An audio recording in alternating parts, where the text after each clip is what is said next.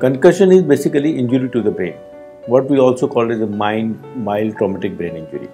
So that can happen because of any kind of a small subtle hit to the brain, sudden jerk to the brain, to as heavy as you hit your head against something or something hit against you.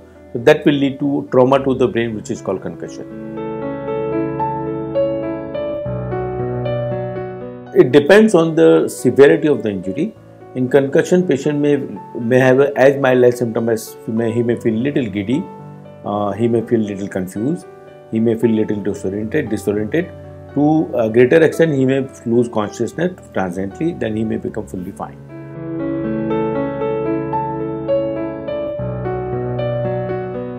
Concussion will appear as early as immediately after injury. I give an example. Somebody is sitting on a stool and falls down and hits his head against the floor, and he becomes unconscious there and then. And he gains consciousness within a minute or two. He feels little giddy, he will have headache, he may feel little nauseative, he may feel that there is a blurring of vision, and within few minutes he feels fine. So these are all symptoms of concussion.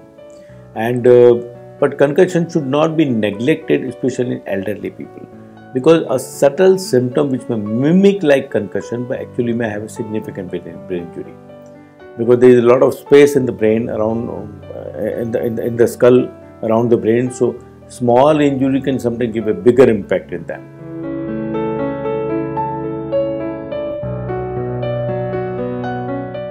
See, elderly people will complain that they have a headache, vomiting or nausea, or they are not feeling well, or they are feeling confused. What are the common symptoms in concussion? Why children may not complain that? So the only symptom in the children may be change in behavior. Child may refuse to feed, he may be looking a little confused or irritable. So a subtle symptom which will tell you there is something wrong. First of all, our major worry when somebody comes to you with this symptom is there a serious head injury? So they should, after examination, if required, they may undergo a CT scan or MRI.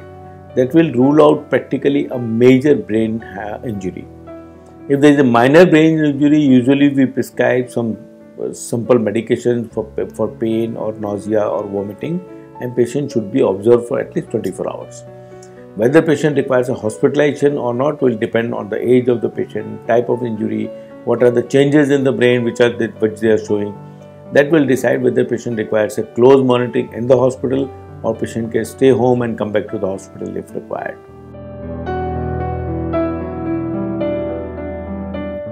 It depends on the severity. Sometimes patient will have I give a very simple example. While you are walking and you hit a lamp post, so you may feel little giddy, and then you are fine. So that doesn't require anything.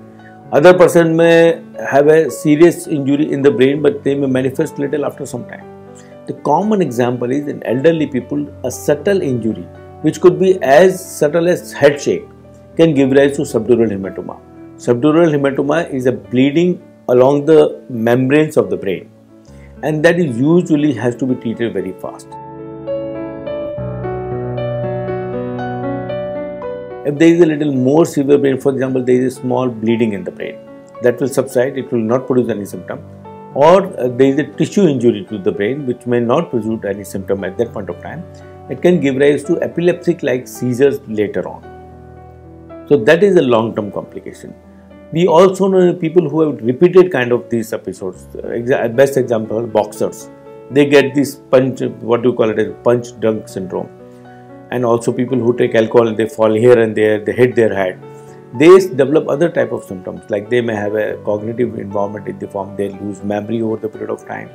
They will develop features like Parkinson's disease. So these are uncommon long-term complications.